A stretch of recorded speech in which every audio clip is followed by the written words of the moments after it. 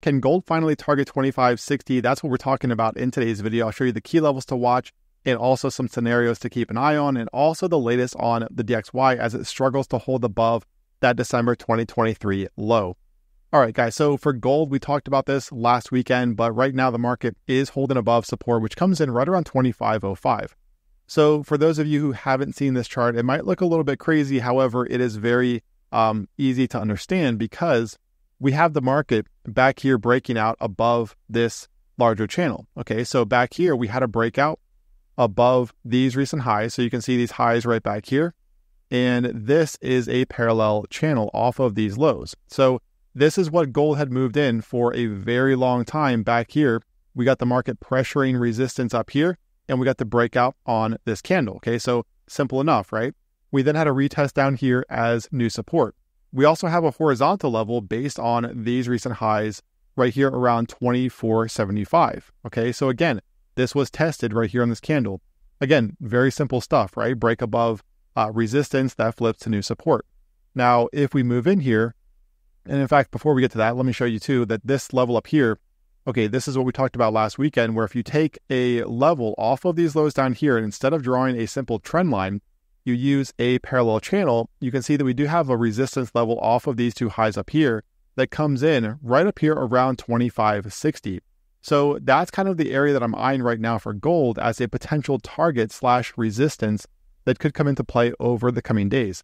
Now, whether or not gold can make it up there depends on two things. Okay, first of all, you can see where the market so far is holding above this 4-hour channel that we talked about last weekend. Okay, so this is the level right here off of these recent lows, and you can see where, once again, it is being tested today, and so far it is holding. Now, the second factor, okay, so that's the first factor, where gold has to hold above this area down here, right around 2505, in order to keep this area as a target right around 2560. Now, the second factor that's going to determine if gold can get up here is going to be this resistance area right across these recent highs. So right around 2527, okay, that's going to be key resistance right now. So if we see a break above this area up here, then we're looking at a target up there in that 2560 area, which is a confluence of resistance.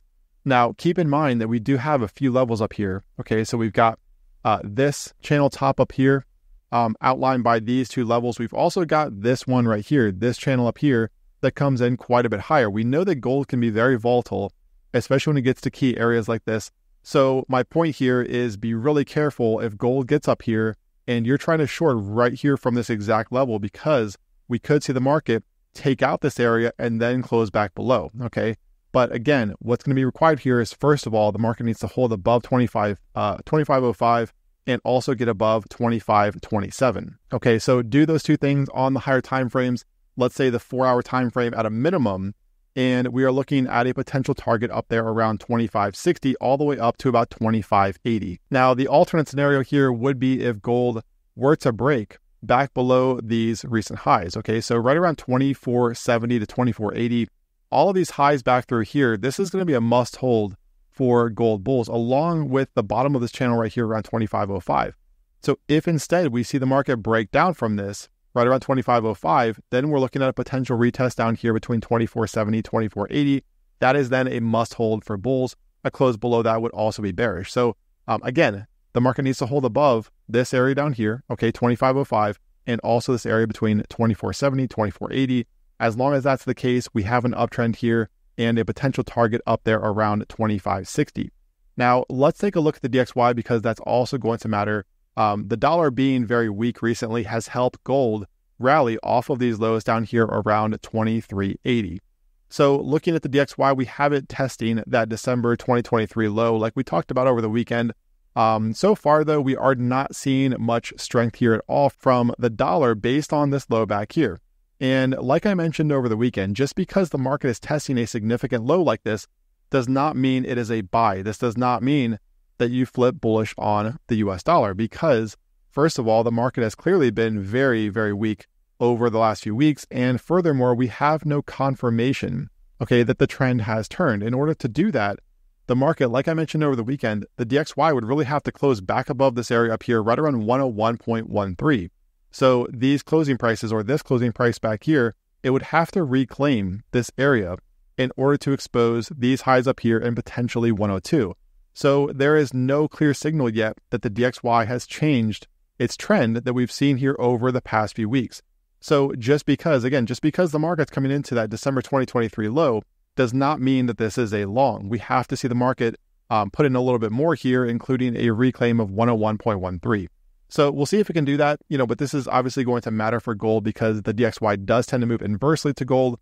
And on the other hand, if we do get a sustained break below this December 2023 low, okay, so a sustained break below here on the higher time frames, that opens up the area around 99.5 to 99.6, which that would be bullish or likely be bullish for gold up there toward 25.60. Okay, so definitely keep an eye on the US dollar as it relates to gold because again, the two do tend to move inversely to one another. It's not perfect, but for the most part, they do move inversely. All right, so again, just kind of wrap up, guys. We've got 25.05 support. We've got an uptrend here. So if you are trying to short gold, I would not be doing that right now, at least not without a break below 25.05, but especially this area down here. At the moment, in my opinion, dips are for buying, especially if we get to close a sustained break above these two recent highs up here, because again, that would open up that target around 25.60 up toward about 25.80. Subscribe to the channel and click the bell for notifications. Don't forget to join us in VIP, claim your 90% off lifetime access. See the link in the description of this video, or if you're on the website, click on that join a VIP link. That offer does end in a few days. Trade well out there, and I will talk to you again tomorrow.